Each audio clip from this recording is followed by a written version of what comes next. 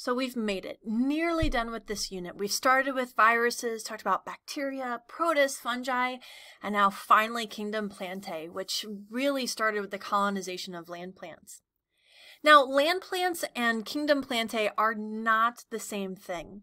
Although we will mostly focus on land plants, there are some aquatic plants. Now, a lot of things that look like plants in water are algae, but there are actual plants that live in the water as well. But scientists believe that colonization of land plants happened first, and then some of them almost went back to the water. It's almost like the evolution of, say, whales and porpoises, that their common ancestor was a land mammal that then returned, so to speak, to the sea.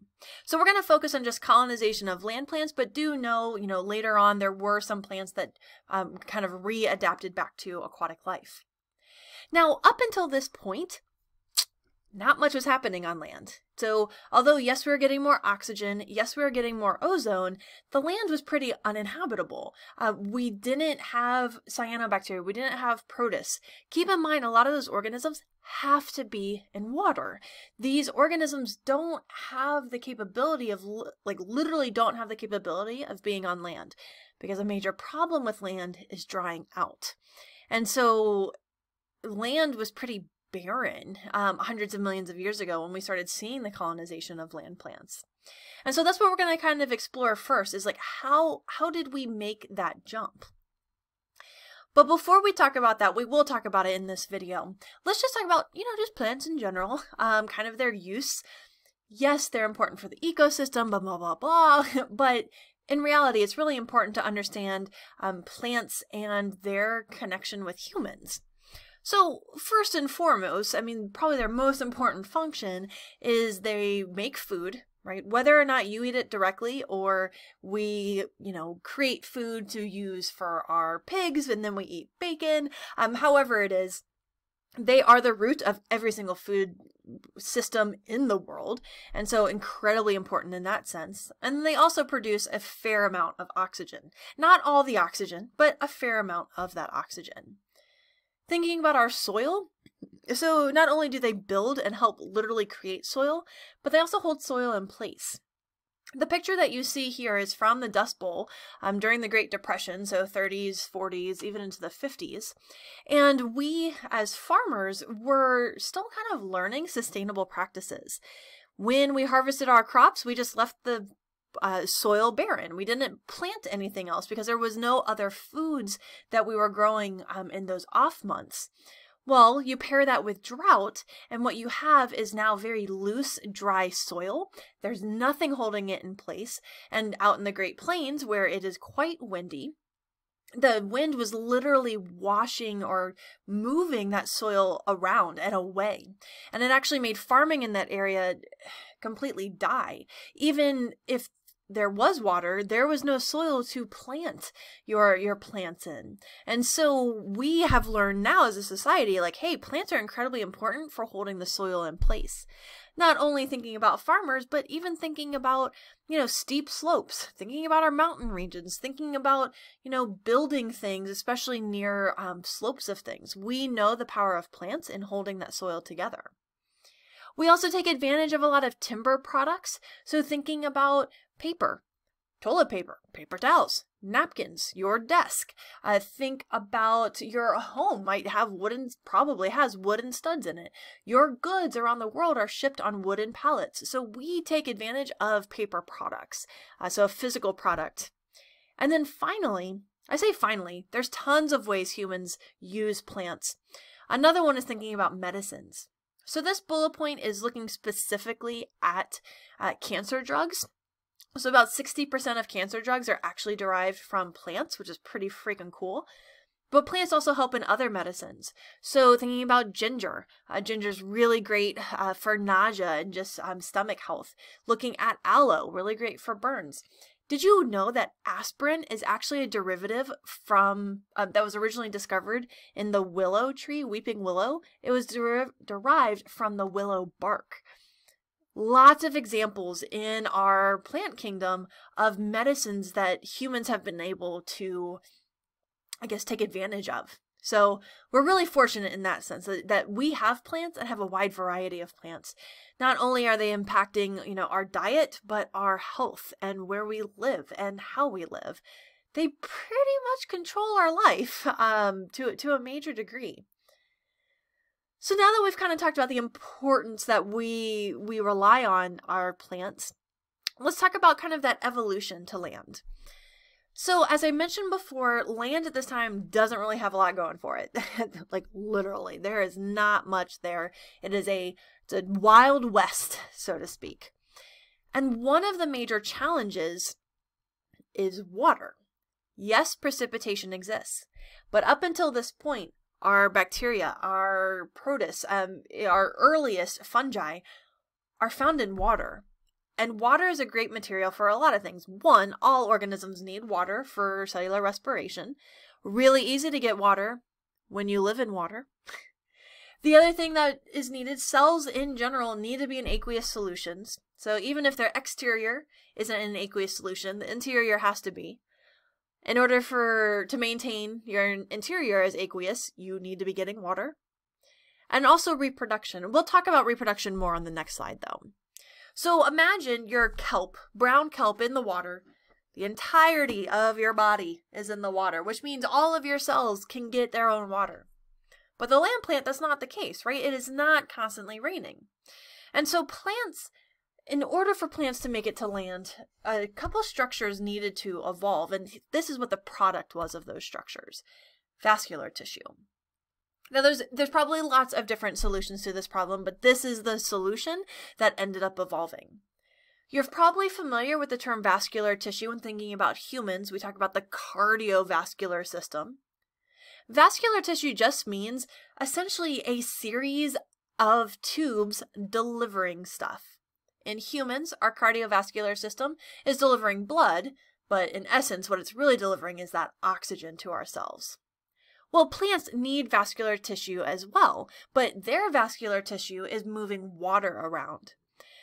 Their roots, for the most part, always have some sort of access to water. How much water really depends, but always have access to water. And so what the roots really need to be doing is getting that water, but then sending it to the rest of the plant, because the rest of the plant isn't in water. Kelp, always in water.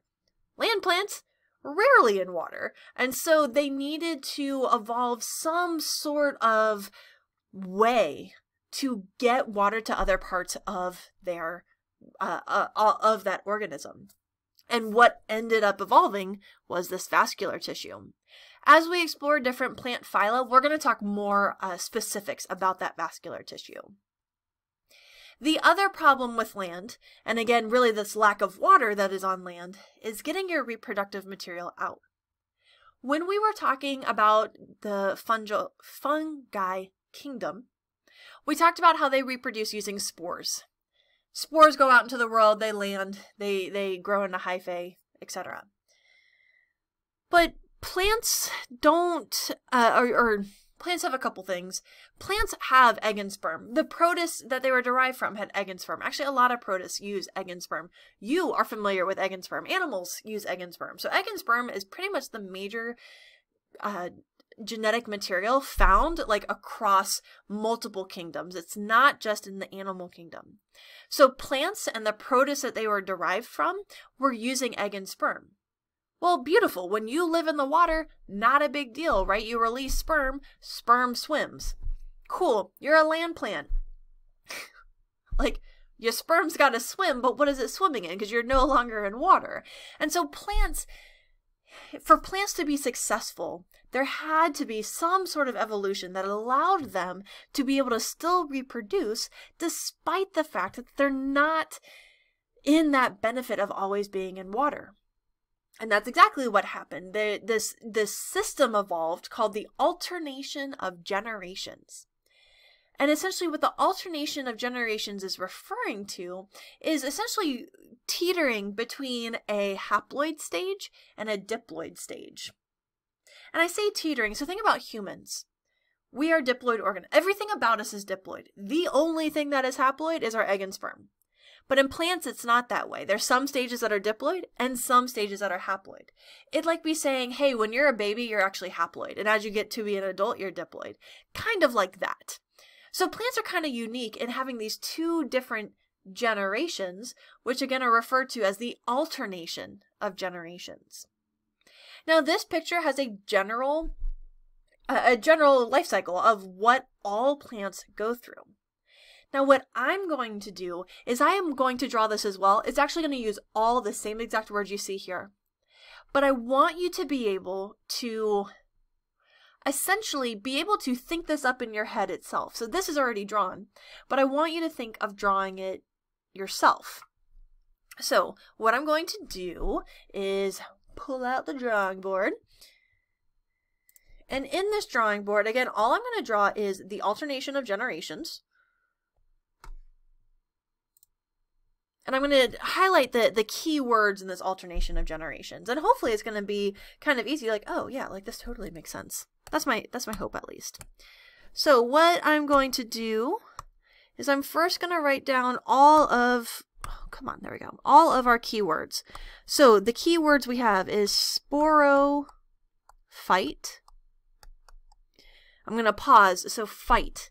Remember when talking about algae, that phyte means plant-like. So we got sporophyte, we have spores, we have gametophyte, we have gametes,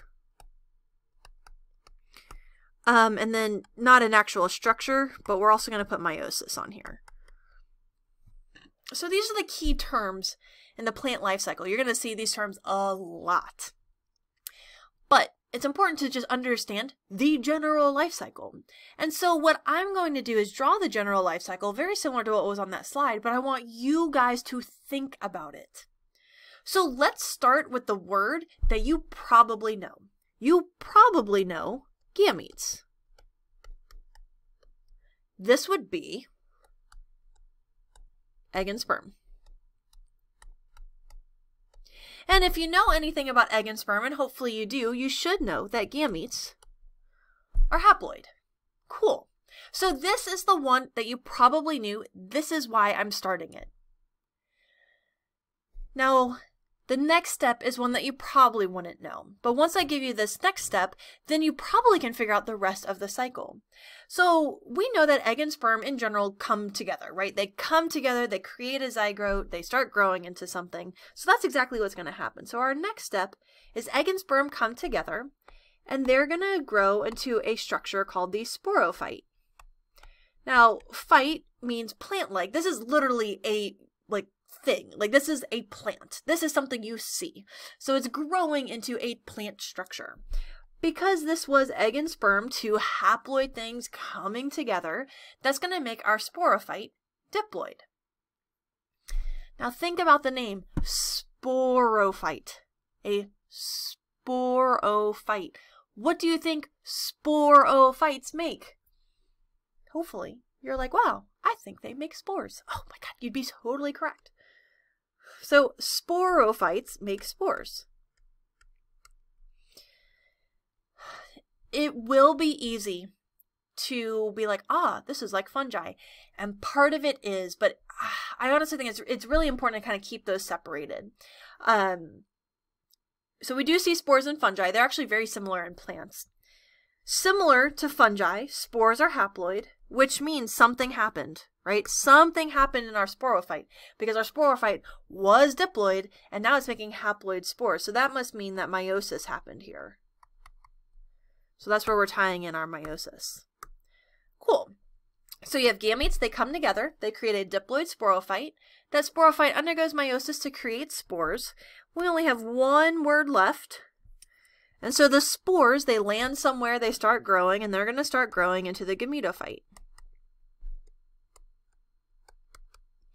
Similar to fungi, again, I'm kind of hesitant about trying to make connections to fungi, but similar to fungi, spores just grow. They're not coming together, they're not fusing together, they're just growing. The spores land and they just start growing. So this gametophyte is haploid. It's just growing. And like the name gametophyte suggests, It is a plant-like thing creating gametes. So that's my last arrow. So again, this is exactly what was on the slide, but I wanted you to be able to reason out what's haploid and what's diploid and kind of where these terms are. We're going to be doing 4 plant life cycles, but all 4 of them follow this same general pattern, which is really nice. It really makes it a lot easier in learning them. So I'm going to go ahead and flip back to the slides. There's not really much left on the slides, but again, wanted to show you that the image that is on this slide is identical to what we just did. Now, we started with gametes. Gametes are over here, but again, the reason I started with gametes is because of those 4 different parts of the life cycle. That's probably the part that you're most familiar with. So yeah, that's why I started it there, but it is the same cycle whether you're looking at this one or the one that we just drew. So that's pretty much it for our introduction. From plants, you've learned that they're really important to our ecosystems and really important to human livelihood. And hopefully you've kind of recognized the challenges that plant evolution had to undergo in order to be able to survive on this barren, dry landscape. And what we're going to explore in the rest of these videos is the 4 major groupings of plants and how they approached reproduction differently and kind of their impacts on their environment.